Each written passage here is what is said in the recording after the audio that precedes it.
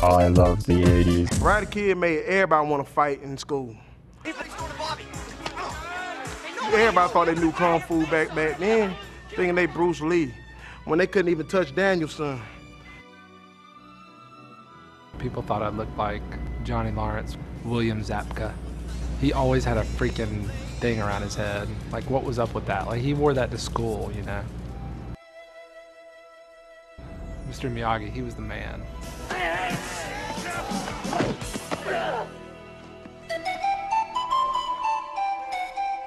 Wax on, wax off. Breathe in, breathe out. Finish him! I mean, come on. Seriously. I could fight that.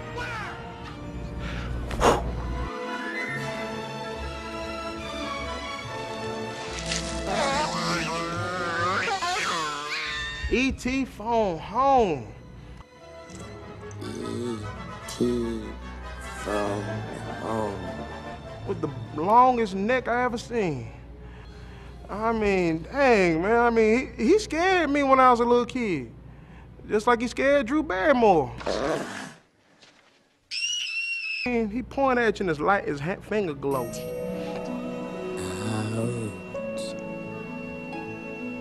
And talking about phone home.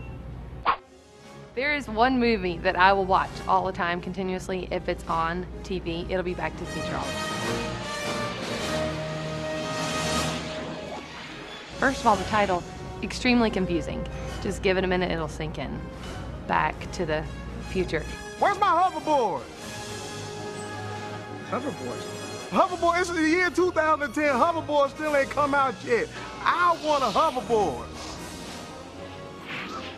Back to the Future is timeless.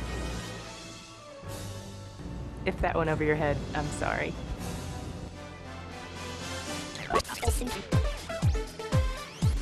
Oh, I love the 80s.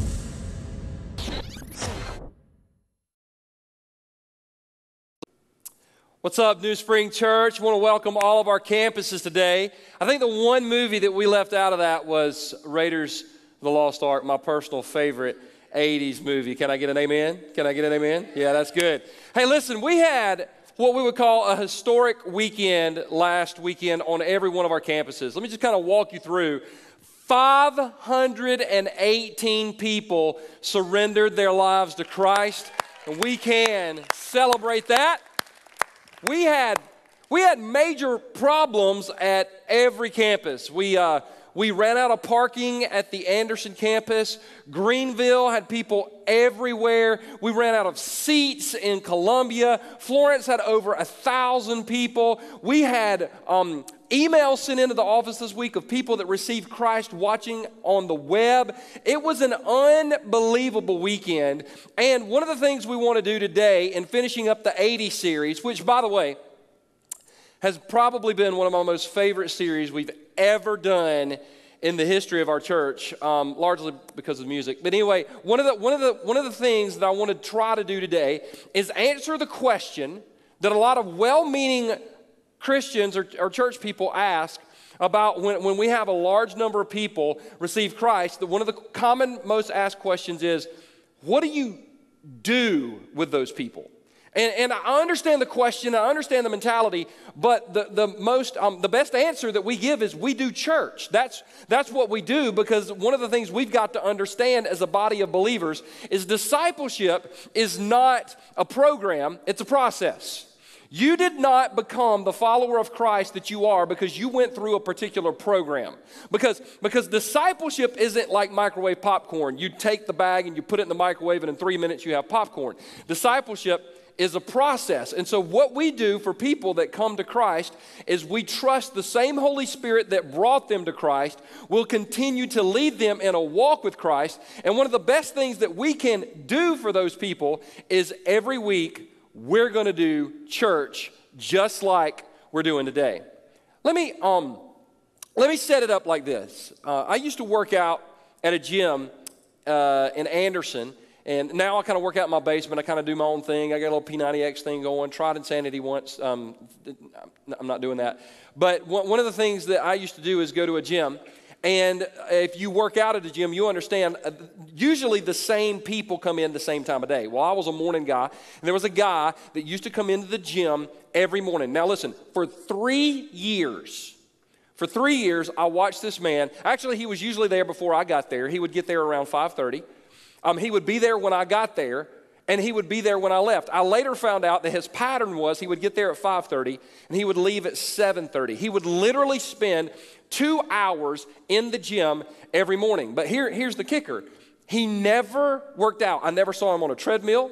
I never saw him on an elliptical. I never saw him lift a weight. All he did was walk from person to person and talk to people, sit down, read a paper. He never worked out. So in 3 years, there was never any visible sign that this dude ever went to the gym. Like nobody probably ever said to him, hey, you been working out? Now, I know that's probably not the nicest thing to say, but it's true. Even though he went to the gym every single day just about for 3 years, you couldn't tell he had ever gone into the gym.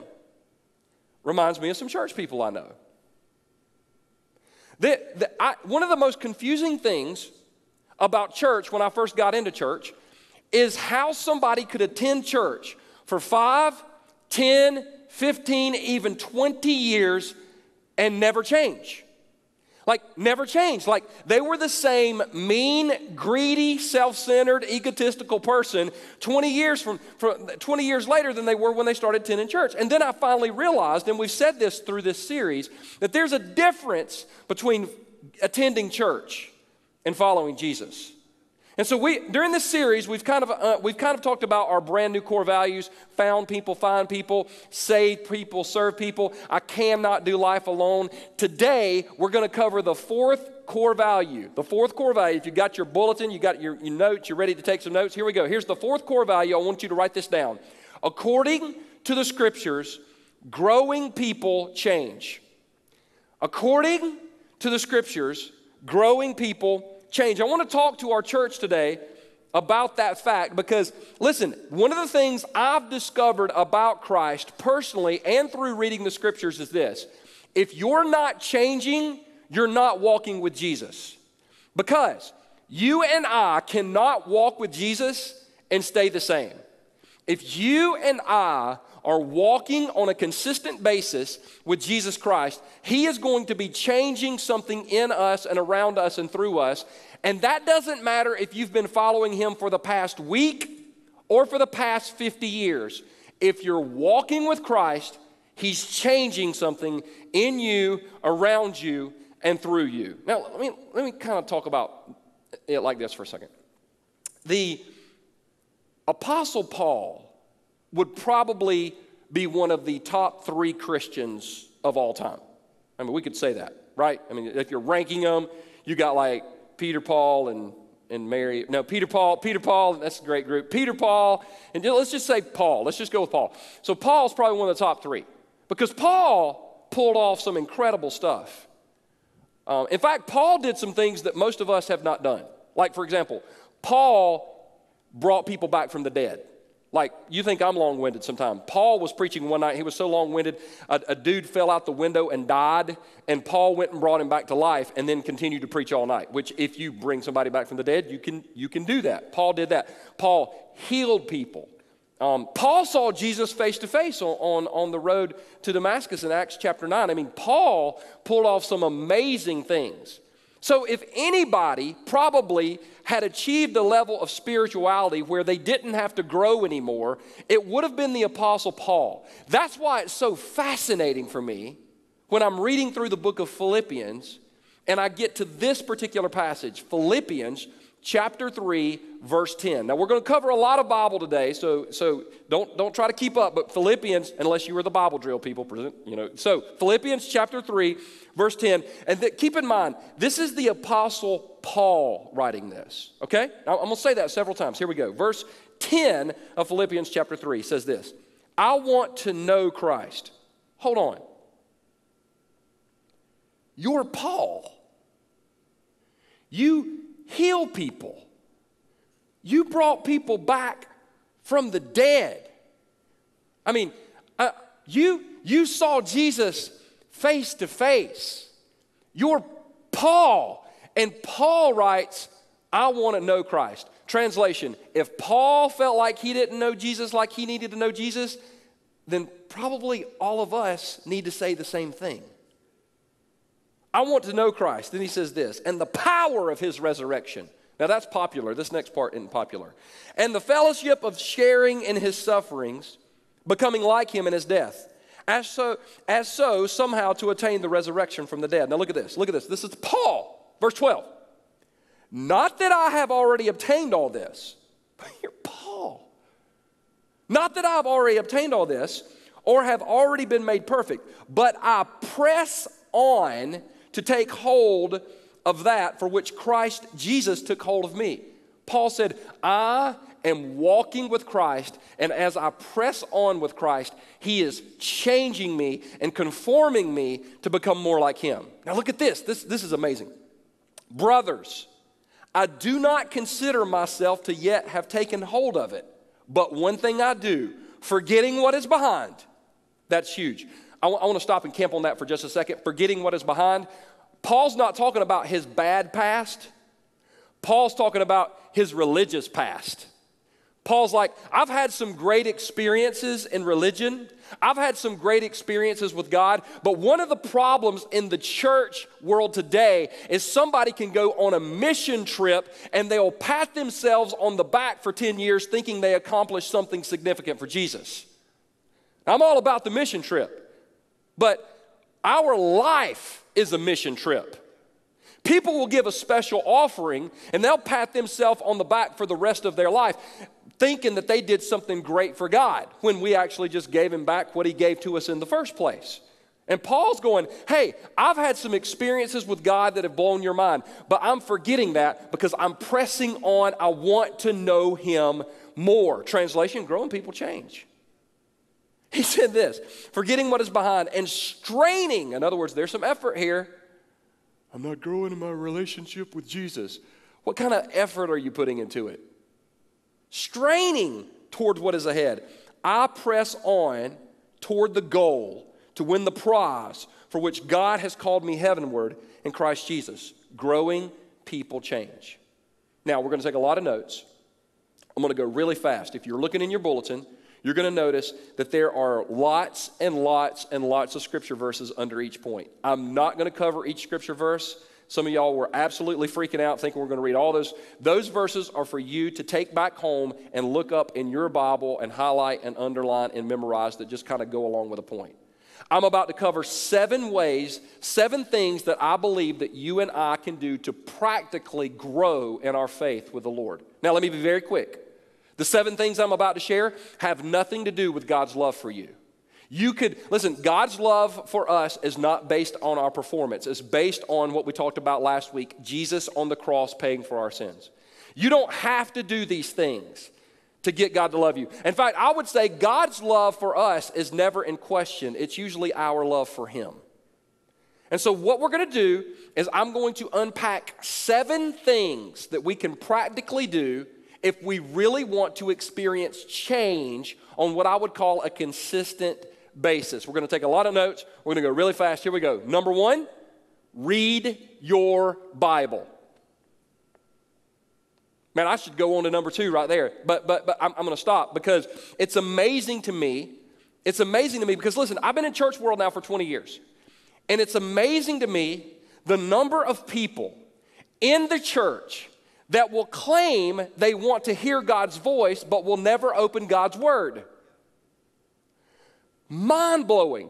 And then people tell me, well, I don't have time. Usually that's men. And I'm like, the reason you don't have time is because you've watched the same episode of SportsCenter 3 hours in a row. Nothing changed. Nothing changed. You've watched the same news program for 4 hours in a row. They said the same thing they said the night before. Read your Bible. Now, let me be very quick. A lot of people go, well, I need God's direction, so I'm going to read the Bible. You've never read the Bible and God said, go to that school. take that job. I want to be very clear.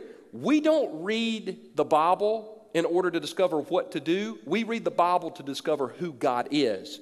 Because you and I will never do what he's called us to do if we don't understand who he is. If we want to really grow in our faith in Christ, we've got to understand who God is. And let me say this, you and I cannot fully understand who God is if we're not reading his word. Scripture says this in Psalm 119, verse 105. Your word is a lamp to my feet and a light for my path. A lamp to my feet and a light to my path. What is that? What God's word is a lamp and a light. Is it giving us direction? No, it's giving us, it's focusing our direction on who God is. So if you really, really, really want to grow in your faith, begin to read the Bible. Now, I know the objection here, because I've been here. As people go, Perry, I don't know where to read the Bible. And some people go, I'm going to start in Genesis. Well, that's great. Leviticus is going to freak you out if you've never read the Bible. I'm just going to go ahead and say they start killing goats and bulls, and I mean, it gets really, and people like freaking out over the goat and stuff. And so I'm telling you, I would not recommend that. I know some people that start with Revelation and then they can't sleep at night, and I don't even know what that stuff, what does the book of Revelation mean? It means the revelation is this: Jesus Christ is Lord. That's all I know. Okay, I don't even know what that is. People go, well, I'm going to read this, and I'm just going to open up the Bible and see whatever, and you open it, it's like Judas hanged himself. And you're like, crap, I need to, you close it and you open it again. It says, go and do likewise. And you're like, crap, I'm just saying that I don't think that's the most effective way. So for those of you here going, well, I want to read the Bible, but I don't know where, and in every campus, listen, when you leave today, we got a 21-day reading plan. We've got a 100-day reading plan. We've got a 6-month reading plan. And we've got a 365-day reading plan in every one of our lobbies. If you don't have a Bible, this is legit if you don't have a Bible. It doesn't mean I've got 4 in my car, 5 in my home, and I can't find any of them. If you legitimately don't have a Bible, we'll give you one. And in every one of our lobbies, on every one of our campuses today, you can pick up one of these reading plans. I'm telling you, if you want to grow in your faith, listen, I'll just say this. I don't know of one single person that's walking with Jesus on a consistent basis that's not in the Word on a daily basis. Read your Bible. Number 2, baptism. Baptism. I just want to say this. I'm going to hit it and move. I just want to say, the first thing Jesus commands, and let me stop real quick and say this. Jesus has never asked anyone to do anything. He is Almighty God. When he speaks, he's not requesting, he's commanding. The first thing Jesus commands of people when they identify with him and agree to follow him is for them to follow through in a public ceremony called baptism. This is what the scriptures say in Matthew chapter 28, verses 18 through 20. Verse 18. Then Jesus came to them and said, all authority in heaven and on earth has been given to me. Stop. If you're a follower of Christ, that means Jesus has all authority in your life. That means whatever he says to start doing, you start doing it. It means whatever he says to stop doing, you stop doing it. He has all authority. Well, look at this. The first thing he asks us to do, verse 19, therefore go and make disciples of all nations. Well, what happens when someone is made a disciple? Look at this. Baptizing them in the name of the Father and of the Son and of the Holy Spirit. Now I want to stop right there and say the first thing Jesus said to do is be baptized. So once you pray to receive Christ, you need to be baptized. Baptism in the Bible is after salvation by immersion. There is no other example. There are 27 references to baptism in the New Testament. Every reference to baptism is after salvation by immersion. If you were saved last week, if you prayed to receive Christ last week, and you go, well, Perry, I've already been baptized, I don't need to be baptized. Listen, if you were baptized before you met Christ, all you were was a wet sinner. You need to follow through in baptism. Now, some people go, well, my family will get mad, and I don't want to upset my family. Listen, if you come from another tradition, I completely get that. But Jesus said, I did not come to bring peace, but a sword, and I will divide the family. And you just gotta decide, do I want to honor my parents more, or do I want to honor Jesus more? And I'm not talking to the teenagers. I'm not talking to the teenagers, because teenagers are called to honor their father and mother. I'm talking to the people in their 30s and 40s and 50s that don't want to get baptized because mama might get mad. Who did you agree to follow, mama or Jesus? Baptism is a command. You need to be baptized. So on every one of our campuses in your bulletin, you got this little thing that says baptism, sign up. If you prayed to receive Christ last week, you need to sign up for baptism. We're baptizing on September 12th, September 19th, and September 26th. Every Sunday, every service, every campus, you put your name, your birthday, your address, your city, state, zip code, phone, email, and when you want to be baptized, what date, and someone will contact you as to the service time. Listen, this isn't something you pray about. This is something you do. Jesus clearly commanded it in the Word of God. Baptism. Number 3, regular church attendance.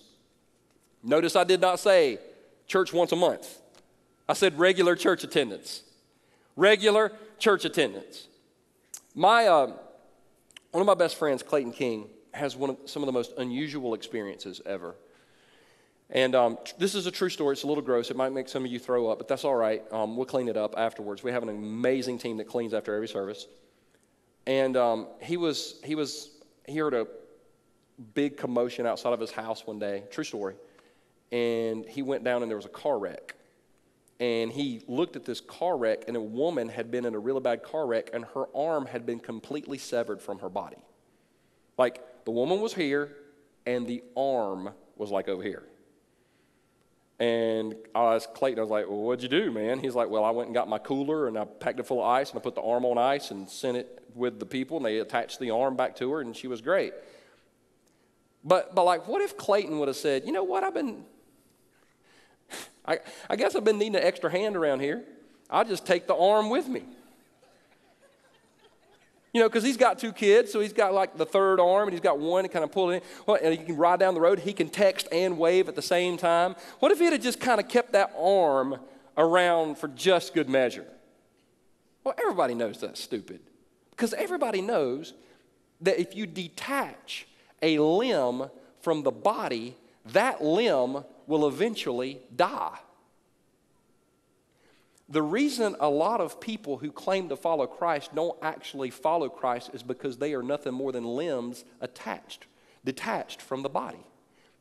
The idea and the notion that you can follow Jesus on a consistent basis without being involved in a church goes against 2,000 years of church history and hundreds of verses of Scripture.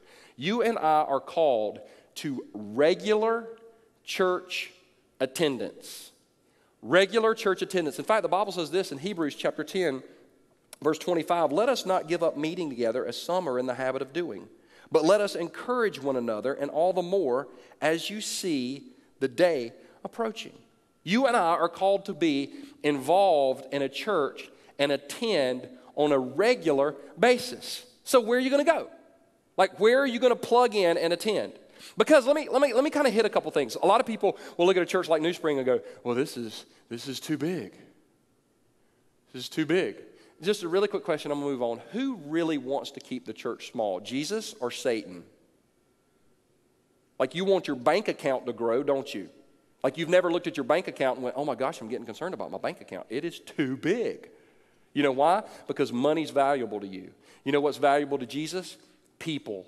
Souls. And when a church grows, that means the kingdom is growing because they're focused on evangelism. The only people that want the church to remain small are the people that do not have the things of God in mind.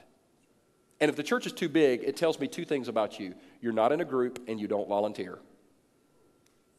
So I would say the church is called to grow larger and smaller at the same time. A couple weeks ago, I talked about groups.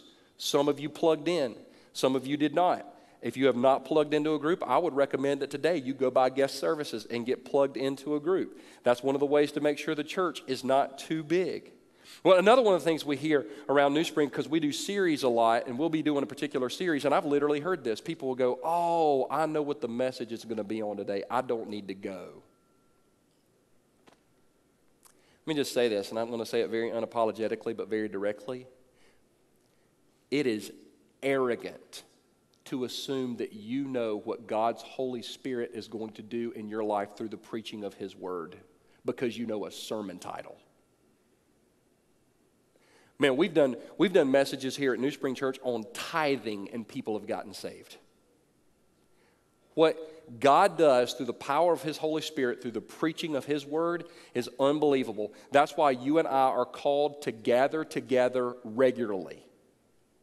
So regular church attendance. Listen, I don't know anyone on the planet that's really walking with Jesus that's not going to church regularly. And I've had people push back going, what about the people in China?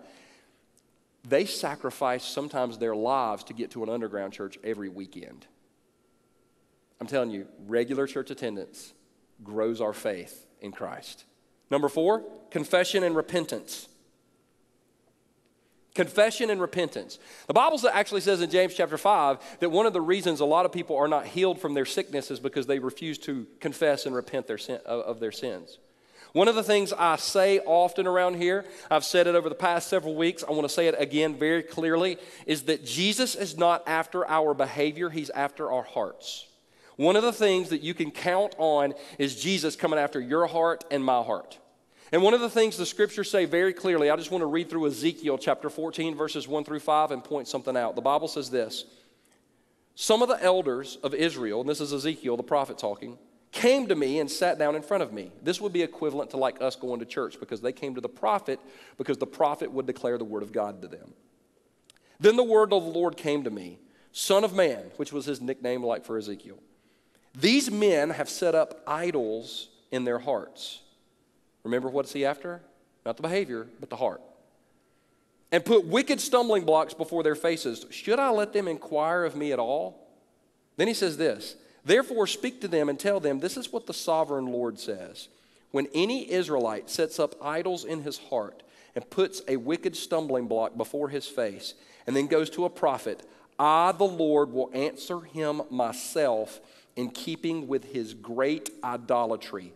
I will do this to recapture the hearts of the people of Israel who have all deserted me for their idols. Here's the translation. If there's an idol in your heart and you go to church, the only thing you're ever really going to hear the preacher say is something having to do with your idol. That is why people can come to a church, and it doesn't matter what church, but we'll just use this one because this is the church I know best, and they can leave and say, well, all Perry ever talks about is having sex with your boyfriend. Well, that's probably because that's what you're doing. All Perry ever talks about is money. It's probably because I attacked your idol. All Perry ever talks about is serving. It's because time is your idol.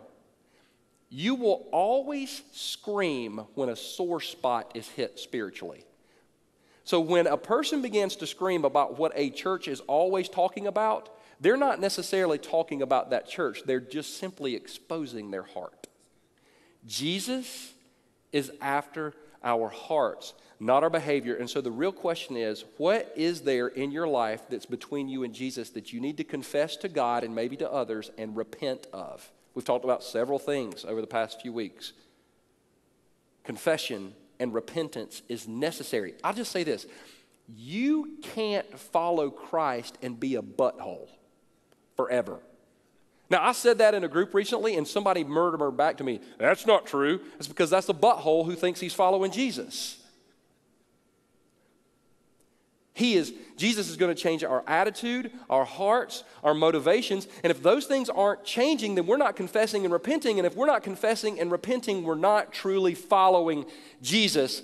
What is in your heart that he's coming after? Only you can answer that question. Confession and repentance. Number 5, giving. Ha ha! I love that one. Woo! Talk about giving for a second. For the most part, everybody watching the service today, unless you're watching online, is in the state of South Carolina. And we have a football rivalry in South Carolina. There's Clemson and Carolina. And some people like Carolina. And they obviously didn't get saved last week. But some people like Carolina. And some people love God's team, the Clemson Tigers. See, there we got some people in here. Now, here's the thing. When Clemson and Carolina play, you can't you can't say, well, I just kind of like both teams and I pull for both teams. No. You've got to pick one or the other. You can't say, well, I like Clemson. Like, if you're a true Clemson fan, because I've heard Clemson fans say this, well, I pull for South Carolina when they're not pulling for Clemson, then you're not a Clemson fan. Repent. Because Carolina fans don't do that. Now listen, if you truly pull for one team, then you got to hate the other one. I know Columbia campus is getting happy right now because all y'all hate Clemson, except there's probably a few saints scattered among you. But listen. You can't say I pull for both teams. Now, Jesus had something to say about that. He said a couple things. This is Jesus. I love his stuff. I don't know if y'all have read his book. It is unbelievable. He said this in Matthew chapter 6, verse 21, for where your treasure is, there your heart will be also. In other words, he can't say that you're truly a follower of him if your money's not going to him. By the way, that's talking about tithing. It's talking about offerings. Tithing is 10% to the house. Well, I just don't believe you got to give your money to the church. Yeah, the only problem with that philosophy is the Bible. We'll talk more about that another time. Matthew chapter 6, verse 24, he said this, no one can serve two masters. Like you got to pull for one, Timmy the other. Now, look, this is Jesus now. This is Jesus. Don't get mad. Just go out and throw stuff up in the air and it'll come down and hit you in the head because you can't fight with Jesus, all right? No one can serve two masters. Either he will hate the one and love the other, or he will be devoted to the one and despise the other. Then he said this, you cannot serve both God and money. Jesus said that the number one competitor for our worship wasn't the devil, because that's what I would have said. I would have like, you got to pull for team God or pull for team devil. Jesus said, you cannot serve both God and money. Translation, money is the number one competitor for our hearts. So I would say this, if you haven't learned to faithfully give to God, then you haven't learned how to faithfully follow him. For God so loved the world, he gave. If you're going to be like Jesus, you're not a taker, you're a giver. Number 6, sharing Christ. Sharing Christ will grow your faith. Now, I got to say this. I am so proud of this church because we did an evangelism seminar several weeks ago, and honestly, I was really like, man, if we could have 2,000 people show up to be trained on how to share their faith, that would be a win. And between all of our campuses and online, we had over 4,000 people show up to learn how to be trained and share their faith. It was amazing. Man, I had a ball. And it's paying dividends. Literally, last week at the Anderson campus, I was leaving the campus. One of the Parkers stopped me. He was like, I was like, oh, I'm Pastor P. Like, why do I need to stop? He was like, so I stopped and I rolled down the window and he goes, hey man, I know you're trying to get home. I just got to share this with you. Thank you for the evangelism seminar. Because of that, I led a friend of mine this week to Christ, and I wouldn't have had the courage to do it or the knowledge to do it had I not came to that evangelism seminar. Man, people are getting saved outside the walls. And that is awesome. I'm telling you, you and I will grow in our faith as we share Christ. Look at what Philemon said. Philemon chapter 1, verse 6. There's only one chapter in Philemon, by the way. He said, I pray that you may be active in sharing your faith. Active, that means we do it. Active. I pray that you may be active in sharing your faith. Why? So that you will have a full understanding of every good thing we have in Christ. I think the reason a lot of people don't fully understand what we have in Christ is because they've never tried to explain it to somebody else. So, for those of you that went through the evangelism seminar, let me just ask you a couple questions. Have you written out your testimony yet? Have you practiced it with someone? Because I'm telling you, when you and I learn how to share our faith outside these walls and tell people about Jesus, not just on Sunday, but Monday through Saturday, we wouldn't be able to build the buildings big enough to hold the people that are going to come in.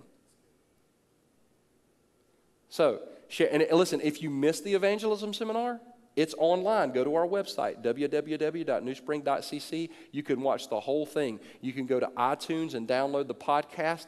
But sharing Christ will grow your faith. Last but not least, serving. serving.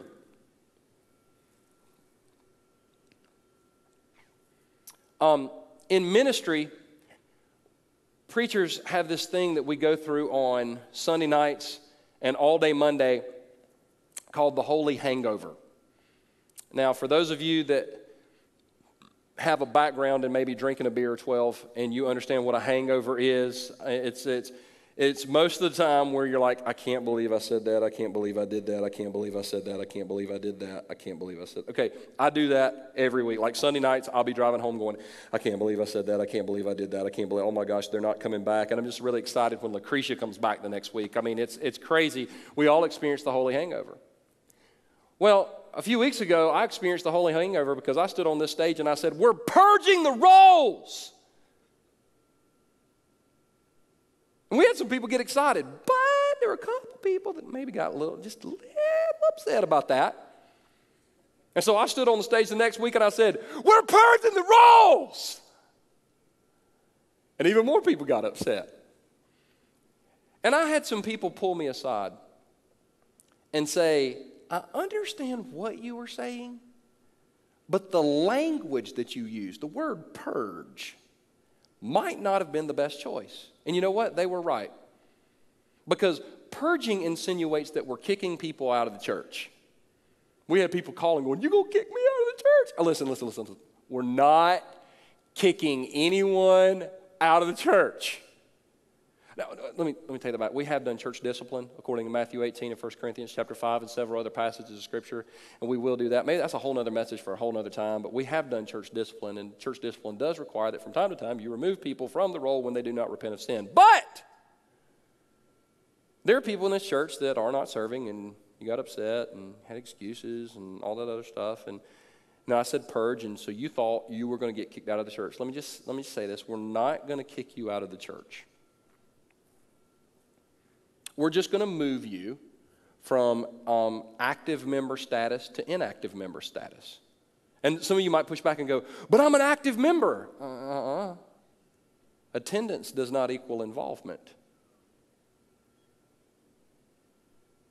We just moved you to an inactive member. Now, we wrestled through that.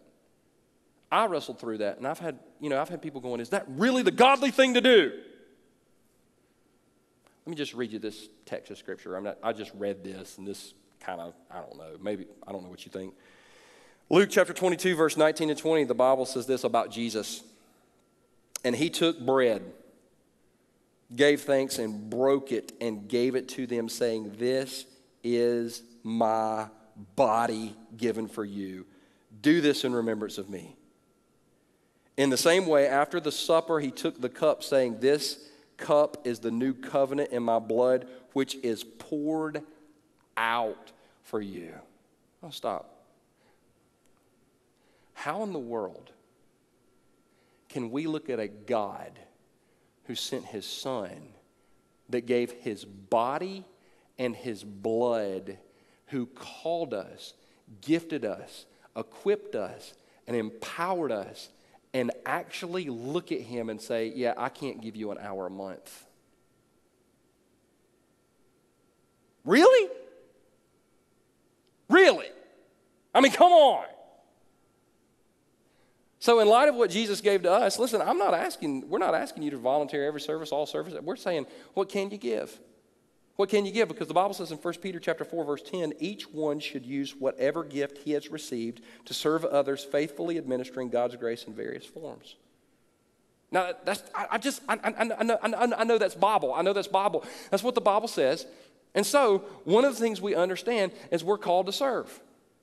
Now, the whole inactive, I don't know about placing me on inactive. Listen, we're just placing you there because ultimately you lied to God and the church because you signed a covenant saying you would do it and you didn't do it. Like you did that. Like you did that. Like you knew. Kind of like, I can't believe they're repossessing my house. Did you pay for it? No. Did you sign a contract saying you would? Yes, and they're taking it. Like you agreed. And so nobody's getting kicked out, and we're not saying we don't have, bouncers or anything like that or whatever. I'm just saying you're called to serve. whether it's inside this church, whether it's outside this church, you're called to serve people. We're all called to serve people. We're not requested to serve, we're called to serve. And we can offer the excuses all day long, but one of these days we're going to look at a God with fire in his eyes, and I wonder if the excuse you're giving to the church will be sufficient for a holy and awesome God. I'm just asking. We're called to serve. Now let me tell you why I'm so passionate about this. Because I know something about you. I'm your pastor. And I love you, and I know that you will never become the person God wants you to be until you start serving. I don't want anything from you. Listen, you don't have to volunteer in this church. That's fine. Church is going to go on. Listen, I've had people, I won't volunteer in the church. You're talking to the guy that used to do all the setup by himself. I mean, I know what it's like to serve.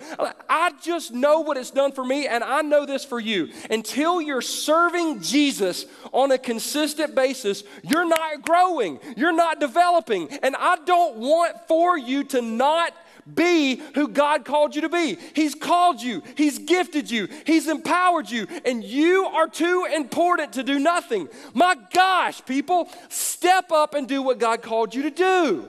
Serve. I want you to grow in Christ. And you can't grow without serving. Now, here's what's cool. Because people go, I don't want to park cars. I don't want to greet. We've got so many service opportunities around here. It's not even funny. And on every campus right now, I'm about to turn it over to your campus pastor. So in Columbia, Alden's going to come out, who is a Carolina fan.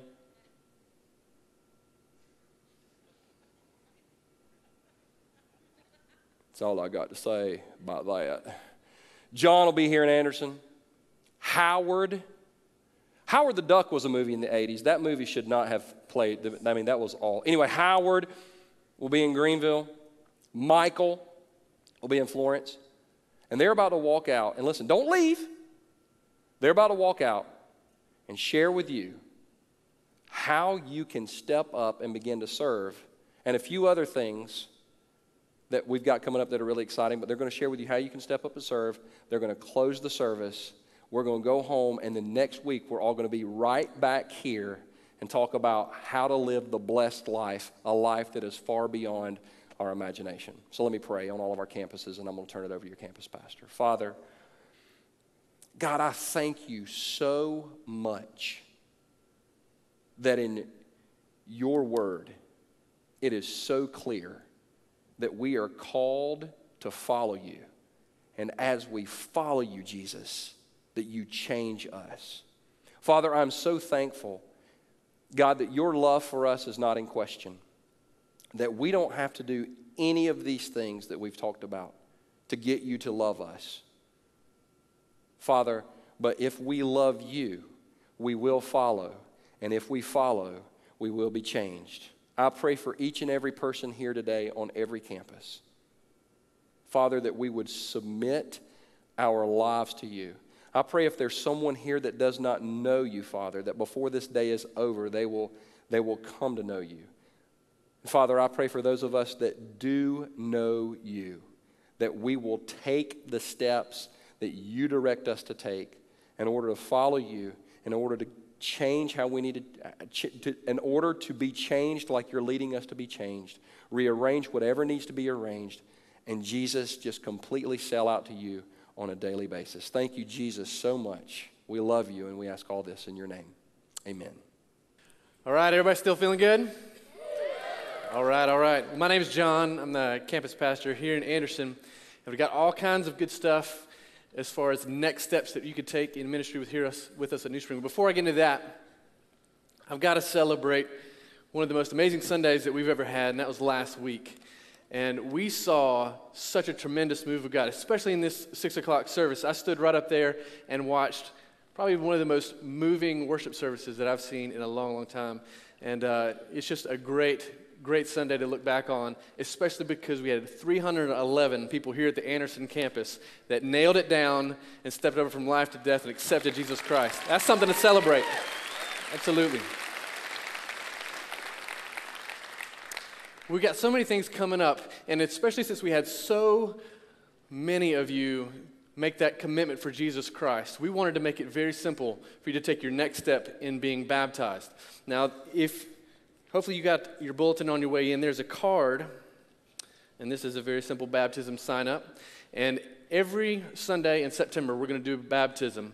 And we'd love for you to sign up, put your name and information on this card, pick a Sunday that you can make it, and we'll call you and get you set up with the service time that we would love to baptize you at. So go ahead and put these in the offering buckets and the pin buckets, as you go out, along with that pin that you are not going to steal.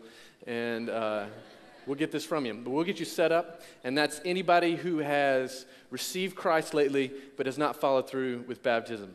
So if that's you, go right ahead. And also, we want to make sure that you are equipped with a Bible. So as you go out today, if you do not have a Bible, there will be tables outside to where we've got Bibles set up, and we want you to have one of these so you can go ahead and get started with reading an amazing book, and this right here. And we're going to give you a little bit of help as you get started reading. There are one of 4 reading plans. There's a 21-day all the way up to a full year of a reading plan. And you can just take this, slide it in your Bible, and use it daily to prompt you as to what to read so you can get more and more in depth into what the Word has to say specifically to you. So grab one of these. You don't have to grab all of them, but just grab the one that makes most sense as to what would work for you. And those are also going to be on tables as you go out of the door today. But if you're making even more steps, if you've been here at Newspring for a while and you need to go ahead and get involved in a group, or you need to come to our ownership class, you can do that at guest services. You can sign up for those 2 processes. And if you come to an ownership class, that's just going to let you know a little bit more about our church and a little more about what volunteer opportunities are available here on a Sunday, or if it's at Fuse, it's going to be on Tuesday and Wednesdays with our students. But that's where you can get involved in our kids ministry or any of our other guest services. And speaking of kids, y'all like my Kidspring shirt here today? Yeah? I've got a 8-week-old at the house, so she's going to be getting into Kidspring here in a minute, so I had to rep the Kidspring shirt. But, what we want to do is to find your exact fit here at the church, but also something you got that was on your chair. Get out this little card right here. This says volunteer opportunities. On this card, you'll find 10 examples of opportunities in our community where you could get plugged in, you as an individual, or as a part of your home group, or as a part of your volunteering group. Use this as a guide to find some areas that you would feel passionate about, and you can plug into these organizations. There's a little blurb about each one of these and the contact info. Just ring these places up and ask how you can get involved with their organization. And somebody in the first service came up to me and said, well, I live in Greenwood, or I live in Clemson, and there's nothing about Greenwood or Clemson on here. Can I still get myself involved in the Greenwood Soup Kitchen? Absolutely. This is just a guide for our community, but the point is for you to become the church outside of these walls as well. There's so many people here that can do so great in their giftings if they plug into one of these great organizations that do work and that share Jesus Christ outside these walls. So we want to just make that available to you and just encourage you to do whatever you can to share Jesus outside of these walls as well. So that's volunteering in the walls of Newspring and outside.